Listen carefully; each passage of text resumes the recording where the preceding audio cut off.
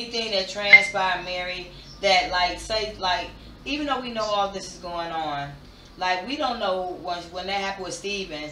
You wasn't there. Good thing Steven was smart enough to say, "Get the hell on, Steve." Did Steven call Steve's dad, or did he call him Steve? Steve. He never called him dad, but he looked at him like he was. He really looked up to Steve. He tried to be more like Steve than he tried to be like, his own daddy. And how old was Steven when Steve came into his life? 4. Damn. Mm-hmm. 4. You know that, and so how old was he when Steve walked out his life? 19, I think. Wow. He was there the majority of his life, and then so when he went to his new prominent life, he never looked back at Steven at all. No, he disowned Steven because Steven wouldn't lie for him. That's what happened. Is that right? He knew. He told Steven that your mom. He didn't want me to divorce him. He really didn't, because he had the perfect setup. He had this little pretty wife that kind of looked like he's a good man. And then he had all his little girlfriends on the side. So he never would have left because he had everything he wanted. He had me there to front for him. And then when I'm not looking, he was with his girlfriends. And he had many of them.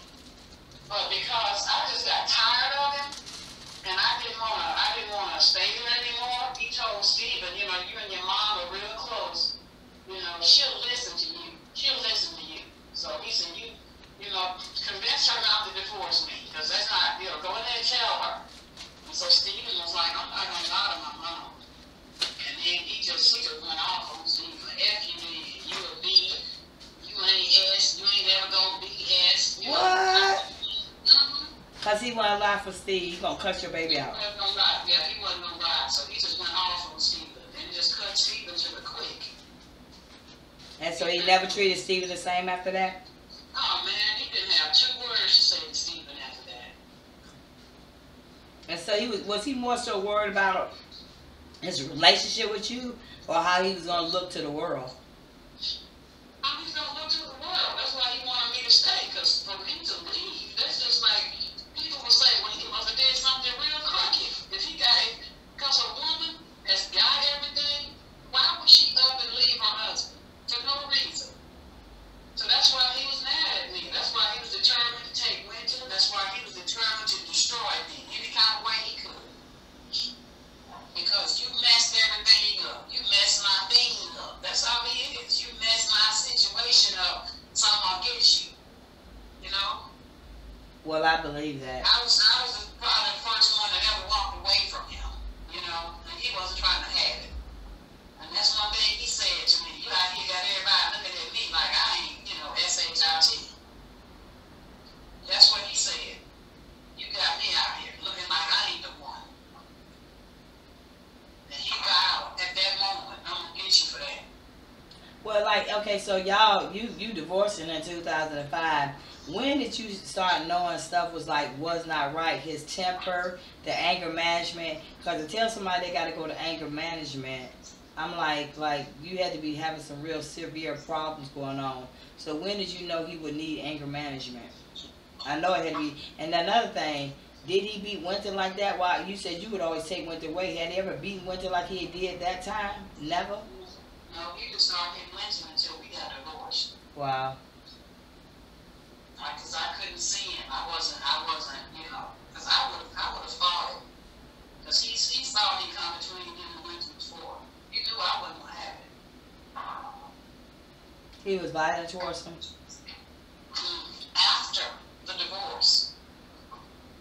He might have got it, he might have got it in his little face. Said, boy, I'm like, no, you're going to have to handle this another way. I thought about Steven so many times and look at he don't even really know how he damaged that baby. and you don't know what you put in his heart, because to see him going on, he done raised him since 4 years old. You know, he's still a good guy, but I know that had to affect him in some type of way, you know? That's affected him. I'm pretty sure it still bothers him. You know, you have somebody do that to you. First, he did me dirty, you know, Stephen got to live with that. Then he got to live with, you know, what he did to him. You know, it did hurt him. It did. Well, yeah, I mean, if you see somebody that's your father, and then they come do this, yeah, that is exactly what it is. You disown me, and worse than that, you hurt my mom. Look what you're doing to my mother. And then you got the cops on her, you got the cops on her, you got the judges on her, you know. Would Stephen be afraid to speak out? Stephen wouldn't be afraid to speak out about nothing. Whether he would want to or not, don't know. I don't know. I just wanted out of curiosity.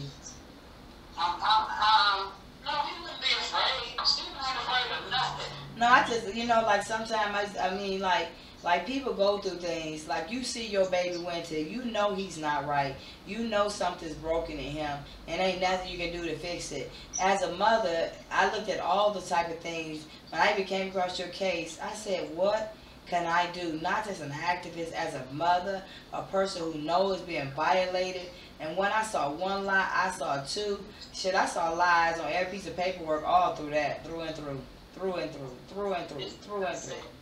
Anytime you're into court or law, court of law, whatever, and if it's one period out of place, the judge gonna throw all that out and say you need to come and do this over. It's like when a person gets acquitted because somebody you didn't say good morning, I'm a cop to somebody. Now the whole case is out the window. Mm-hmm. That's the way it ought to be. You know, if you find one lie in a case, the whole case has to be redone.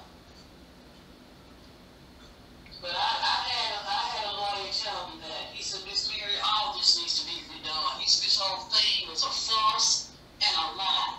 But he said, the only thing is the court's not on your side. He's got money. He can pay what he wants. He can do whatever he wants. He can fight you because he knows you have no money to go get no more attorneys. Yeah.